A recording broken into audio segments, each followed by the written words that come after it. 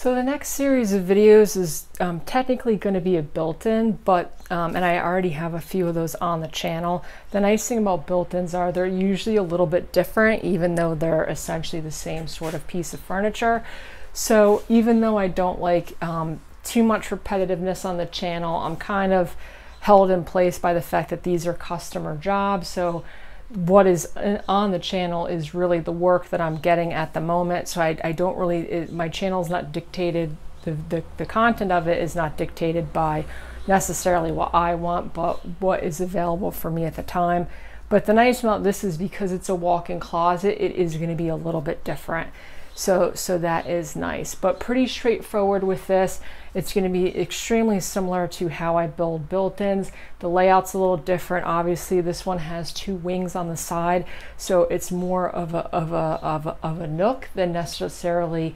A lot of the times I make these are either full wall built-ins or they're flanking a fireplace or a TV. Or something like that. So the first video I've already edited, and that's going to be making the main carcasses, and then I'll get into the face frame and all these drawer fronts and door parts and whatnot in later videos. So I have plans drawn up for this. It had to fit in a very particular size space, so it's just easier for myself and the customer to make changes as we go with plans. It does make building this a little bit easier because I could pull the dimensions from it. I'm not making these plans available for sale. It takes a lot of time to turn this image into sellable plans, and because it is such a particular space, I can't imagine people would get a lot of usefulness out of those plans anyway. So to start this off, like I said, this is very similar to how I build built-ins. They're just different size cabinets. I'm going to be ripping down some 2x6s. The base of this is going to be 5 inches. So obviously I chose 2x6s to get that. These are going to be 5.5 inches wide. That's the width of a 2x6. I'm going to rip off both sides so I have two nice square edges. This is just the cheapest white wood I could find. The base is important for this because not only will it give me an attachment point for the baseboard, which will dictate the height of the base, but it also is a way to level the built-in. If you start by just adding 8-foot cabinets or however tall cabinets you want on the floor, it gets really hard to level those and keep everything square. So you can have this base, you can make all of your adjustments from the base, and then when you go to build on top of it, everything going up from that point will be square and level. And then I could go through and cut all these down. This is rather long. I think it's about 13 or 14 feet long, and then each of the wings is about 3 feet wide. So I made the backside base in 2 sections. I've made the mistake of, even though I can make it in one piece, I know this is a customer I've worked for before. In fact, they are the people that I installed the built-in I installed to the channel earlier this year. They're also getting one of these, so I know where this is going. I've been in their home, and it's up a flight of stairs that has 2 turns in it, and then into a rather tight side room.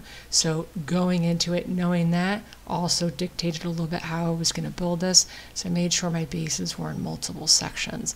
If you're doing something like this in your home, it's going to be the easiest way to do a built-in because you could just transport it pretty easily, but taking all this stuff apart can be a little bit of a pain. And then all I do is I put some drywall screws in it because I have them around the shop. I square everything up, get them temporarily attached with clamps. You can see how all those pieces will come apart. Now you can see, I lied, this is not 13 feet, so 101 inches. And I always make these about 3/8 of an inch to a 1/2 inch smaller on either side than I need. Usually 3/8 if I'm doing both sizes. So that's what those little flanges of wood are for. My frame is smaller, and I have those flanges so I know exactly the width. And then for this video and the purposes of helping people, I went on here and I kind of drew out how I'm going to lay out my cabinets. I'm putting a face frame all of these, so all of my depths have to be deducted from that thickness of the face frame. And the newest way I like to attach those is by making a groove on the edge of my plywood carcasses and then a receiving groove on the face frame. So I have to subtract 3/8 of an inch from the depth of all of my pieces. And then from there it's pretty easy, and like I said, most of that math was already done for me because I had these drawn up. I put it on the base so that people can get a little better idea of how these things come together. But essentially that back cabinet is going to be 2 large cabinets, so I could just go through and cut all of my widths, and I'll cut them down to length. Now this back cabinet is going to come completely apart because, like I said, it's about 4 feet wide by about it's a little less than 8 feet tall, but it's 2 feet deep, so it's quite large. And then the same thing for the sides. You could see I drew out where the carcass is going to be, where it will intersect the face frame. I could measure from my depth, and the 2 side cabinets are the same depth, which is about 16 inches. I could subtract what I'm going to be adding on with the face frame and then rip down my sides. So the 2 back cabinets are going to be completely different sizes. The 2 side cabinets are going to be similar. The widths are a little different. The depths are the same, but then the layout of the inside of all of them is going to be a little different. So that's where this was a little different than built-ins. A lot of times with built-ins, the cabinets match. There's usually a base with some cabinetry and then upper shelves, but these all, like I keep saying, are a little bit different. And then I could go through and cut these down to size. They don't go all the way to the ceiling, which will be a little bit easy for the install. I don't have to worry about crown molding or anything like that, or worrying about making them the perfect height to fit. There's going to be an upper shelf on all of these created basically by the top of the cabinets. So that was a little bit nice, and I could just cut down these pieces. So they're all going to be the same height. So I right now have 4 sides for the back, and then 4 sides for each wing. I could take those 8 pieces and cut off the tops on all of them. Now this radial arm saw is not going to give me the nicest, cleanest cut, but this is going to be painted, so you can take some liberties with paint quality furniture because it's much easier to hide and fix mistakes. So if there's a little bit of tear out on this, especially since most of the stuff is going to be against the wall, you'll never really see it. And then I'm going to go through and start putting my rabbets and my dados in. For the base, I like to have a little bit of a flange on the bottom. So that's what I'm going to do first. All this plywood is usually different thicknesses when you get it. So I made sure I knew the thickness, which luckily all my sheets were identical. Sometimes if you go and get a bunch, some of the sheets are even different.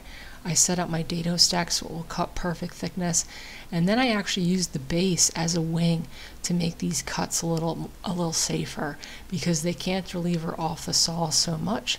You want something to catch it on that other side. So you can see that bottom dado is leaving a little bit of a foot on the bottom. You do not want flat bases sitting on top of your base. It's only going to have those 2 contact points on either side. It's really difficult to find plywood nowadays that's totally square, especially plywood that as big as these sheets are going to be. So if you have a flat base that you're trying to sit on top of the base that you made, it's going to wobble. If you only have to level it on 2 contact points, it becomes much easier. And then you could see I adjusted my wing so that I could slide in between the wing and the table saw, which I could push these boards with my hip, make it a little bit easier to cut, and I could put all that bottom dado, which will hold the bottom shelf for all the cabinets. That's identical. Put an inch face frame on the bottom, so like I said, that shelf will come up an inch from the bottom. And then I could do the top. The tops of these are going to be flush, so you can see I put my sacrificial fence on my saw, and I'm cutting these right to the top. Now sometimes I do these in pieces to save material, but since all of these cabinets are open except for the one on the side that has the drawers, you're going to see the top, so I made everything a solid piece. So the shelving on these are all in different spots. For the 2 bigger cabinets in the back, you can see there's my bottom dado with my little flange. These are almost exactly in the center. So I measured up from the top side of that dado and then the bottom side of my top dado, and I got exactly 42. I marked 3/8 of an inch off of that center line, and that will give me 3/4. Now the safest way to cut these longer dados right in the middle of the piece, because the fence on my table saw only goes to 24 inches, is going to be on the radial arm side. I put a dado stack in there, and I could just follow that mark. And then I have a saw stop set up for these so that I could cut all 4 of those back shelf dados on my 4 panels identically, but it's out of frame in this. So that's why you're seeing me going through and flipping the pieces. Now this radial arm saw goes out about 16 inches, so it's not going to be able to cut the whole thing. So you can see I'm doing half of it, and then there's my stop on the miter saw, and then I could go through and realign this and then cut from the other edge to finish out that dado. So I know this is the way I prefer to make cabinetry, especially cabinetry that I have to transport. I find that it's really easy to glue together. I like that these cabinets hold themselves together. I like the added glue that goes in the dados. I know not everyone makes them this way. It is a little bit more of a time commitment, but I just find that to be a superior way to build them. So that is the way I choose to do it. So on this, you can see this bottom one's going to have quite a large drawer that I don't have drawn in this yet. So that opening was 19 inches. So from the bottom of this side panel, I came up, I counted for the face frame, and that's how I marked the shelf. So you can see the opening is at 19, the face frame is going to be 2 inches, and then from the top of that 2 inches, which will be at 21, I came down 3/4, and that's where the shelf would be, so it's flush with the face frame on the front. The face frames on these are pretty wide because the back cabinet has very, very long shelves.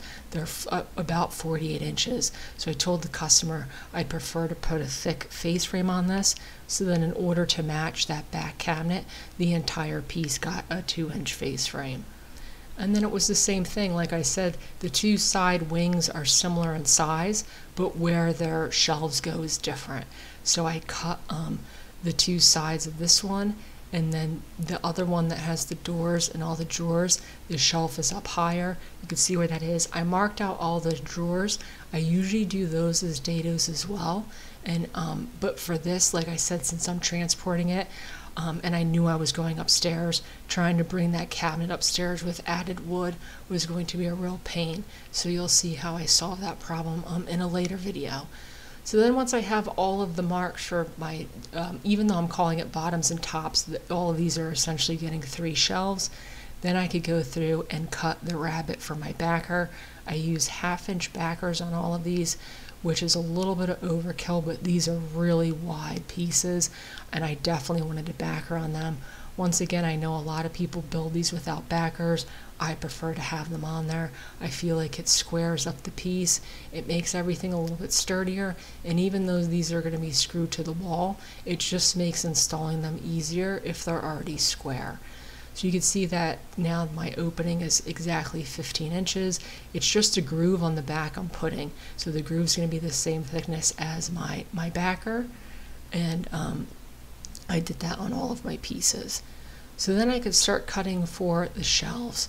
So this is pretty easy. You can see I measured now that I have the backer in place, because that will deduct thickness off of your shelves. I could cut all these. So obviously the two sides are going to be the same depth, and the back thicker cabinets will be different. My dados were 3/8 of an inch thick, so I have to add on material to go into those dados. So that's why I'm adding 3/8 of an inch, and then I could go through and cut these all my pieces once I have them ripped down. This took up like I think 11 sheets of 3/4 inch ply. It's a pretty big unit. These back cabinets, like I said, both of them are 48 inches wide and they're 24 inches deep. So that's why I made them in pieces. There's no way to transport that safely and carry it up the stairs at that size. So once I had all my shelves cut, I can consider doing the front, and like I said, that is going to look like this. It's going to be a little 1/4 inch lip, and then I could put my face frame in it. That will make more sense in the next video when I'm doing my face frames, but I really like this method. It leaves for a nice clean surface and easily attachable face frames. So before I start putting all this stuff together, I'm going to put that groove on all of my panels. I have my sacrificial fence in place, everything's set up. I always do test cuts for stuff like this, which was what that panel was that I was showing. And this, like I said, is going on all of my pieces. This ended up turning into a little bit of a mistake, which you'll see in a later video, just because I'm used to making these butted up against the wall. So usually my face frames on each edge is wider than I need. I forgot that this has two sides sticking out into space, so I should have put the rabbet on those two edges in a different spot. It ended up not affecting the build, but you will see in a later video that that was a little bit of a mistake. So this is a lot of cutting. It's cutting down all your pieces, it's adding all of your cuts for your shelves, it's adding a rabbet for the back, it's adding a rabbet for the front before you even put anything together. But like I said, I do find it a superior way to make cabinetry.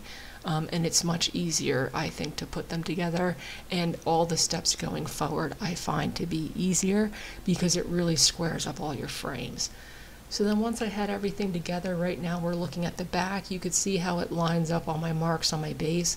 If you're new at this, there's no shame in drawing stuff like that out on your base. I'm a visual person. I like to be able to see things before I can do it. So sometimes if you have that base, it's nothing you'll ever see. The customer will never see it. There's no shame in drawing that out, getting all your measurements perfect before making these cuts. An off cut on pieces of plywood this big can mean having to buy 4 new sheets, and they're about $80 a pop these days, so it could get pretty expensive. And then that was just the math I had drawn out for the backers. I could cut those, like I said, they are 1/2 inch. This is all maple veneer ply. It's cabinet grade maple veneer ply. And on stuff like this, I always cut the smaller dimension so that it will fit on the table saw, and I could put those in place. And then, like I said, cut the top. Will also not leave the nicest edge, but you'll never see the edge of this backer because it will be against the wall and towards the ceiling. But I use a circular saw to do that as well. Now I made a mistake with this because I changed my dimensions for my drawing a little bit because I thought I could make it a little wider. And you can see that if I put this scrap piece in place, which is 48 inches wide, it is about 15/16 of an inch too small. Now I can make the backer in pieces, or I could shrink this cabinet by 15/16 and I could put a full 48 inch wide piece of backer on the larger cabinets. That's what I decided to do. So with those still clamped in place, I lowered them on the table saw. I cut all my shelves down by 15/16, put it back together. This is just showcasing how much sturdier it is with the backer in place.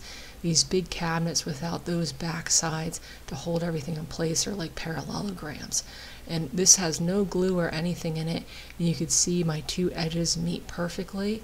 So I know at this point everything's square because these are going to get glued. These two back ones, you can see how large they are going to get glued up in the space.